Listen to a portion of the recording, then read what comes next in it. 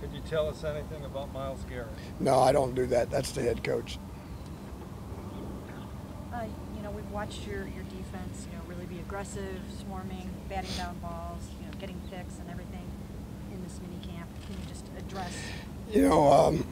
The things that we do here, and I'm very, very proud of these young men. And I've walked into a lot more dysfunctional buildings than this. And these young men have come here every day from April the 17th. And all they've wanted to do is compete, and want somebody to tell them which direction to go. So those things that you see, how fast they play, how hard they play, those aren't easy. And why can't everybody do that? And maybe because other people say it's okay not to do that. That's not what we're about. And the effect of a defense is more than just tackling. It's more than just getting in a good stance. There's lots of ways to be disruptive. And batting passes down, pass breakups, interceptions, strips of the football, all those type of things, adjust the timing of plays. And these guys have really picked it up. I will tell you this, it's a smart group of young men. And in fact, the offense got upset the other day because we batted one down the walkthrough. Well, that's fine. I mean, that's just how it is. And it's been fun to see the energy between both sides of the ball. And it's been real fun for me to see the energy of the head coach. And, I miss that. I think that's fun. And the guys see that and they feed off of it. Coach, we know it's so early, but has Miles been what you guys thought he would be? He's done a great job, and it's still way early. But you guys are going to see a pretty good football player when he gets a chance to get out there and go. But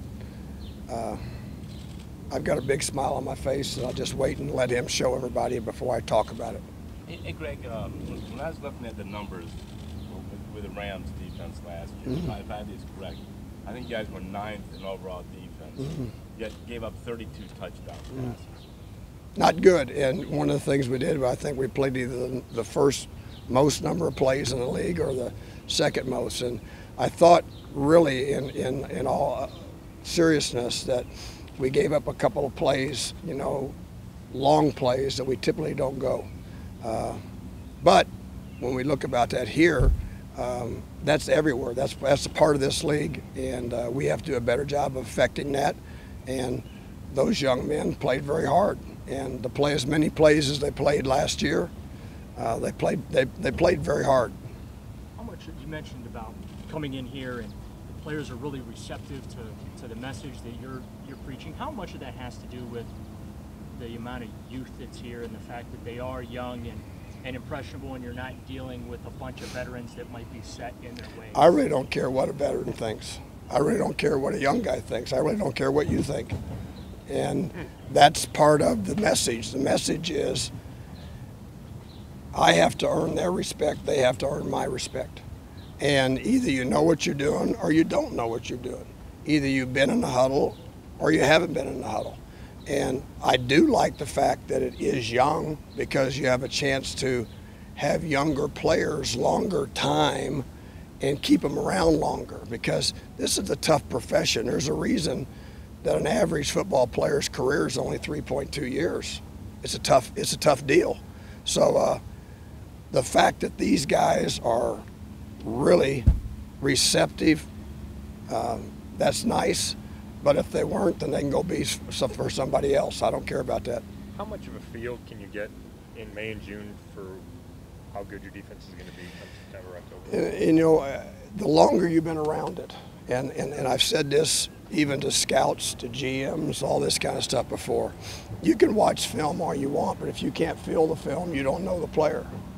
And until you get a chance to be on the field and really feel what the player's about, really be able to look him in the eyes and understand how he processes, understands how he anticipates.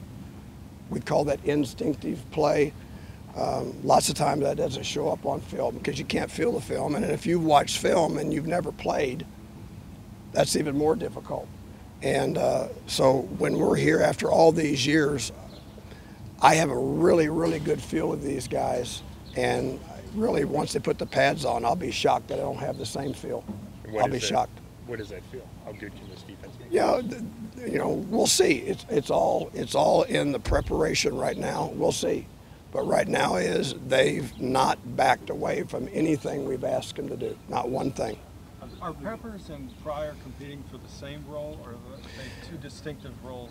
Right now as we play with multiple safeties, I think you've seen us out there, and I've done that for, gosh, almost 20 years in the league now, and other people are copying that, and they're playing similar, but I'm not saying the same. And what we'll do is that we'll get as many good players in packages as needed. If it means only playing one linebacker, I'll play one linebacker. And I think wherever I've been, we've played with lots of DBs before because the league has become a one-back throwing league.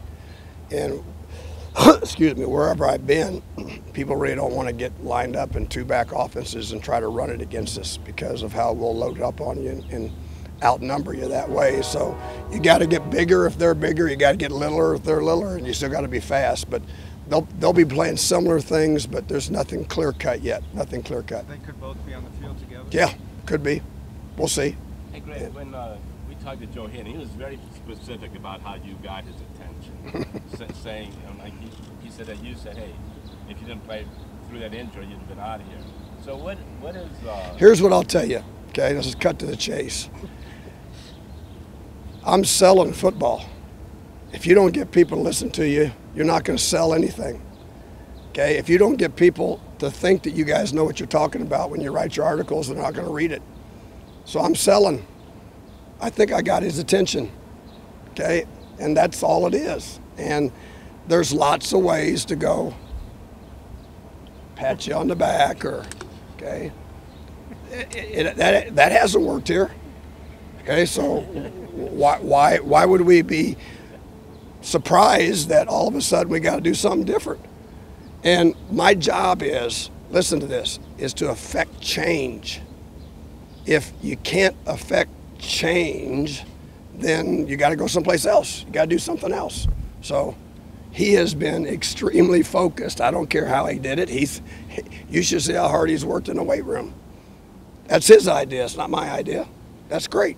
Even before you came out here in the OTA portion of the season, you said to somebody, this is the happiest you've been in your career. Why is that? Is that football, professional, or personal? I like living here too.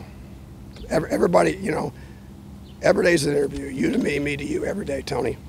And the people I've met here in Cleveland have just been very similar to personality, very similar to, welcoming, and also have that tough edge and workman's edge about them.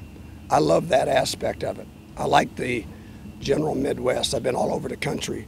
But then I really like this head coach. I like how there's so many things that he's ahead of on some of the other places I've been, and he's doing a good job with that.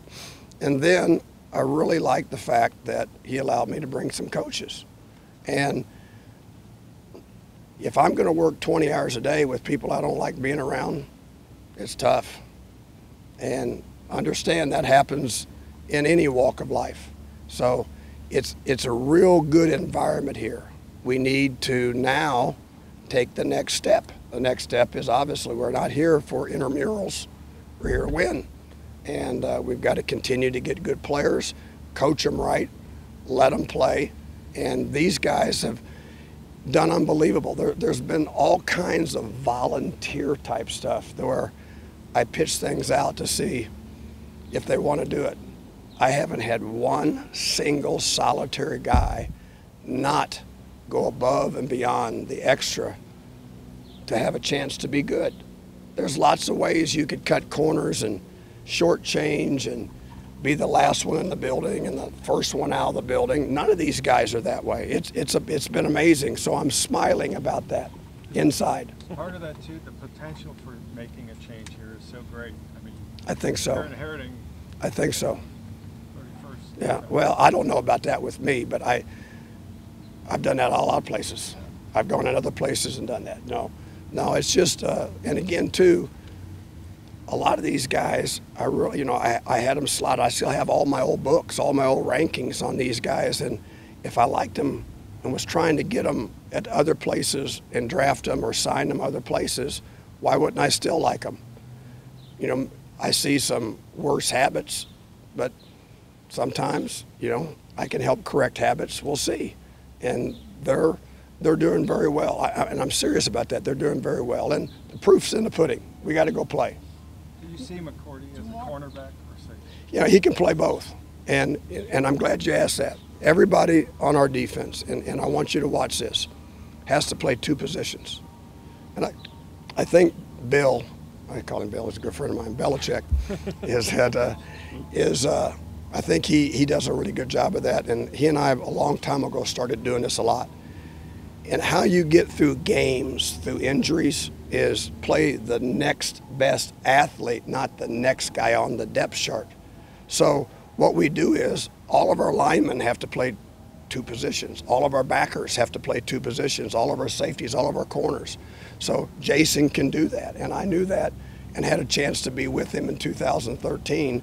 And not only can he do that, he's a sharp dude now, and he has good leadership in his heart. So he fits in well. Were you surprised that Jamie Collins was able to get the ball into the No. net today, and what kind of an athlete No, do you have in no. I'm not. And again, you all really don't get a chance to see how really good he is at lots of things. And the other thing is he's going to be mad because I'm telling you this, but that's okay.